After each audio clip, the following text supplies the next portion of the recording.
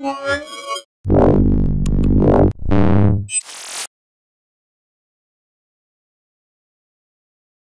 I'm Roland with Mobile Geeks, and what we have right here is the new Toshiba Encore 2 WT8. So that is the new super low-end Windows 8.1 tablet that Toshiba just announced. It's basically a very basic Windows 8.1 tablet. It has an 8-inch screen, IPS panel, 1280 by 800, so the viewing angles should be pretty much alright. It's not the brightest screen, although we have a very powerful light right here. Feels pretty good. It is a cheap tablet, so there's a difference in quality between this and, for example, the Lenovo Mix 8. And if you go in here, you'll see that this is actually running Windows 8.1 with Bing, so it's the new free version, or for the OEMs it's free.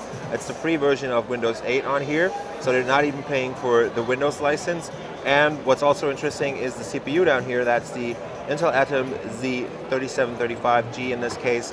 It's a 1.33 gigahertz quad-core x86 platform. So it's a fully full-scaled x86 chip that's pretty much kind of a Z3740 that you know from the older tablets, but this one is way cheaper. So Intel is offering a reference design and stuff to make really cheap tablets. That's why the price on this is very low. This should be available for under $200.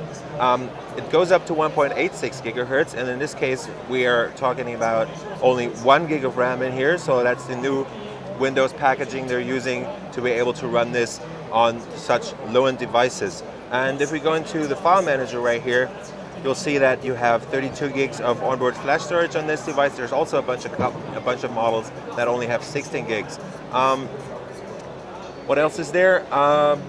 Yeah, you get a very basic tablet that is very cheap, and you still get it from a branded manufacturer, and you definitely get decent performance on these. It's a full-fledged PC actually, so you can hook this up to a TV or whatever, depending on if there are the ports on it, for example, HDMI out. Let's take a quick tour around. So we get a basic cam down here, so I think that should be a 1 or 2 megapixel camera. I don't know the specs exactly. On this side you have the headset jack and the Windows button, so there's no capacitive button on the front or anything.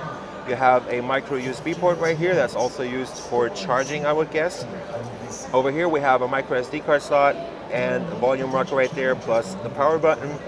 On the bottom there's pretty much nothing except for this thing, so you can hang this on a strap, for example, and that's pretty much it. So this thing is definitely charging through the USB port. On the back you get a basic camera that should be a 3 or 5 megapixel camera, I don't exactly know that. And you get stereo speakers on the back too. So the whole thing is made out of plastic. It doesn't bend or anything, so the quality is pretty much alright.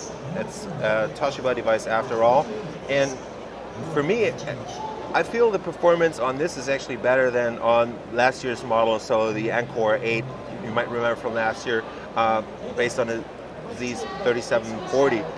So they've done this in a bit better way. I don't know about the battery life on this, but it should give you about maybe 6 to 8 hours on this device. So that's been a very quick look at the Toshiba Encore 2 WT8 entry-level tablet running Windows 8.1 on the new Bay Trail entry platform. I was rolling with Mobile Geeks, checking it out at Computex 2014. And if you like this video and want to see more videos from the show floor, subscribe to the channel, give this video a like, and we'll see you later.